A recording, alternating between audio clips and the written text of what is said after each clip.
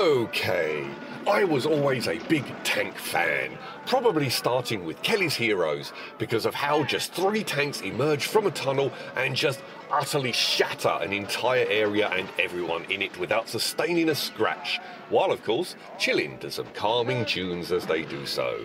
And later in the film, the face-off against the Tiger tank that has been demolishing the entire town, and Clint, Telly and Donald pull a spaghetti western face-off against it. My Action Man tanks were pretty much my favourite toy of all as a wee one, which of course means I have to mention how my love of cats arose again with the undeniably menacing and epic entry of the only working Tiger tank in the world in Fury.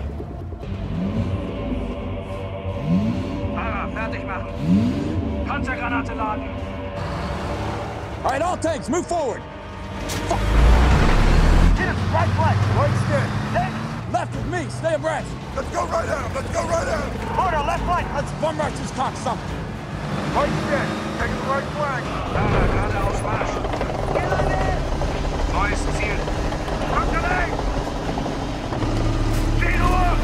700. He's coming out. Feuer frei. So, now that I am building an Astra Militarum force... You could probably use some armor. Why yes, oddball. Yes, I could. Now, the Lemun Russ. No offence to Games Workshop, and I'm just not a fan of this model. It's too World War I. It looks primitive even for the superstitious backward grimdark Imperium. I already have enough of a Great War vibe with the Krieg, so this is just a little too much. Fortunately, Station Forge to the rescue with their battle tank, and it even has a Grimguard in the turret. Perfect. Printing. The first one came out grand, and all excited, I glued it all together, even glued down the turrets and such. Sorry, just got over enthusiastic. It's my first tank since Airfix kits when I was a wee sprog. I made the variant with the las cannon and some extra spare tread and dozer blade that you can't fit on it if you have that little forward sponson with all the other loadouts, but then I got to thinking I might be able to get the las cannon into the variable mix after all. So, printing more tanks. The next one, the left side of the body came out really bad, all open and messed up underneath. I cleaned up the printer, checked for loose bits in the resin and tried again. Same thing, except this time the print finished early when a power outage from a storm knocked out my electric.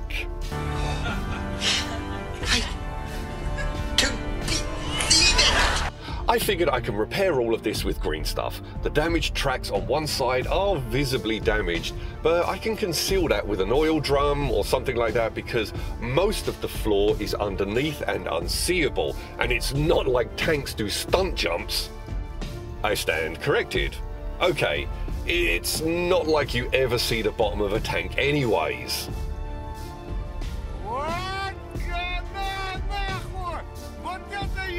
Okay, fine, whatever, I'll reprint.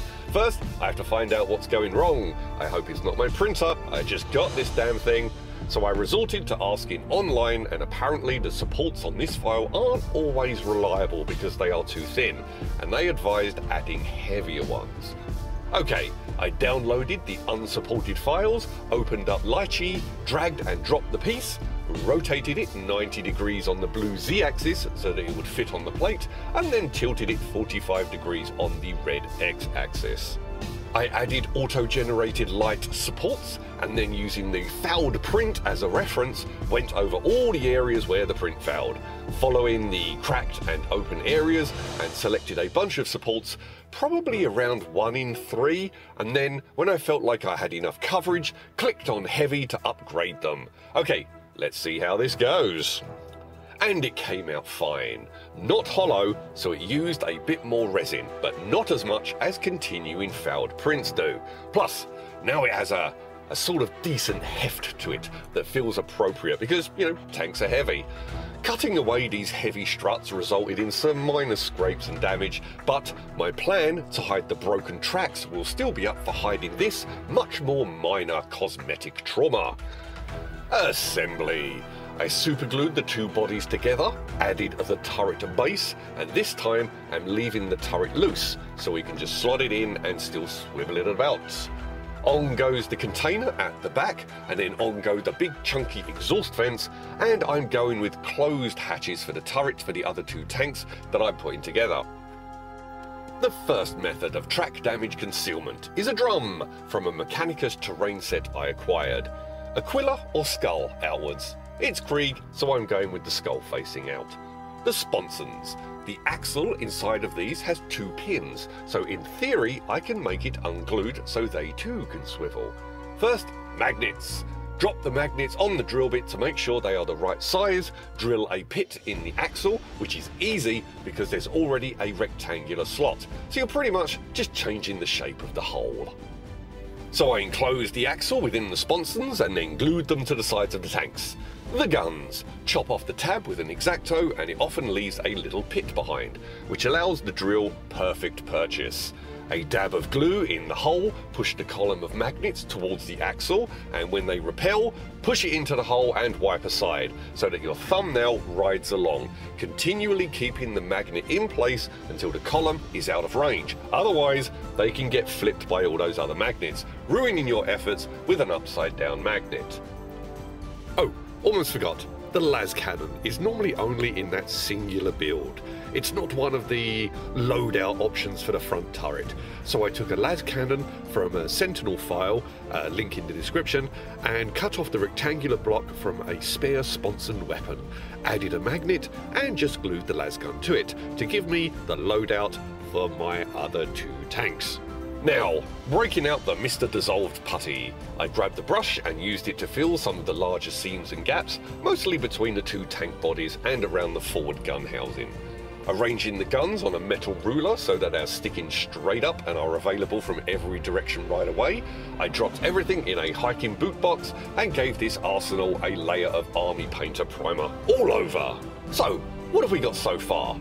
Not too shabby. Oh, and on the 3rd tank I had printed the 2 hatches that are the option if you don't go with the sponsons, and so I used them as armoured mud flaps. I was going to add just one, but if you're adding a mud flap to one track, why would you not do the same for the other?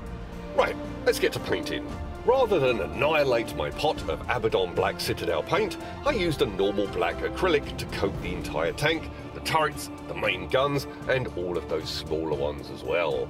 Then Iron Hands steel base. Get a little on the tip of my dry brush, wipe the excess off on my thumb, and then start applying to all the edges and fixtures, giving it a nice brushed steel appearance. And once the main tank was done, onto the dozer blade and the turrets and all those other guns. Now, to try out transfers for the first time. In Illustrator, I arranged a bunch of images and numbers. My regiment is the 26th Golgothan. Commonly, Golgotha means place of a skull. It's the hill where Christ was crucified. It's an excellent book about a Britain that has been invaded and occupied by the USSR, and it was an armour-plated Tyrannosaur in ABC Warriors in 2000 AD. And now, it's also a regiment of the Death Korps of Krieg. I printed these ones on some clear transfer paper and these ones on white, and then blasted them with varnish to lock in the ink, and then I cut out the transfers. The images are arranged along the top of each page because if they don't work, I can just move the paper deeper into the printer and print on the next area, just to get more out of my experiments. The clear transfer paper doesn't show well on the black and silver of the tank, so I painted a corn red strip on the side of the turret and on the front just above the main gun.